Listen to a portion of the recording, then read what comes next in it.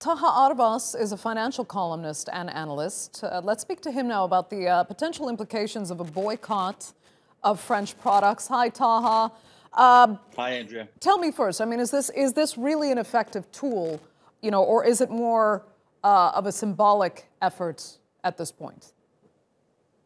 I think it can be an effective tool. It depends on how widespread the participation in the boycott will be and how long it will follow. I mean, the follow through, the execution here is important of the boycott, if you will. So it's possible that it could be impactful. We just, for those that are going to boycott French products, it has to be, both long-term and vast across, a large part of the world for it to be effective. I mean, what businesses exactly would it affect? How would we see it manifest if it really is pushed through and there is public enthusiasm in this boycott going forward? Right. I mean, I think you need to differentiate, obviously, those companies that are close to the government. I mean, the government, Macron, it's specifically, is this a boycott of all French products or those only that are tied to these far right groups? As you know, and as the other speakers have said, or other guests have said, Macron is in a very precarious position. He's trying to out the extremists in France. So it depends on which companies are aligned with him, and those should be, frankly, I think, targeted first, that are responsible for echoing these anti-Islamic, sentiments. So if those can be narrowed down, then I think it might be very effective. But if it's just very broad, it might be difficult to execute. Okay.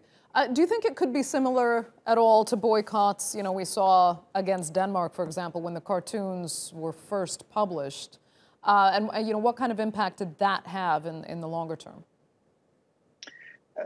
I don't recall that being as much of a long-term boycott, frankly. I mean, this is the point here. It's obviously the most famous boycott is the Montgomery bus boycott, Montgomery, Alabama.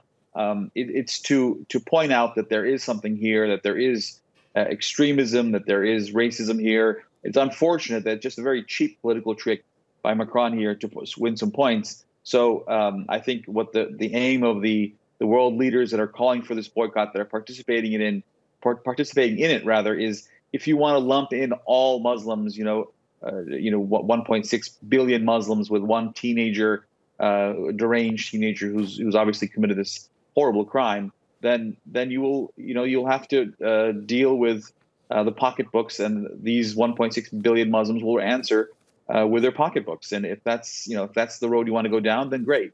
So it's unfortunate that it's come to this, but these people don't understand anything else but politicians I'm speaking about, but money. So this is the choice that needs to be made. Okay. Taha Arvas, great to speak to you as always. Thank you for that. Thank you, Andrea.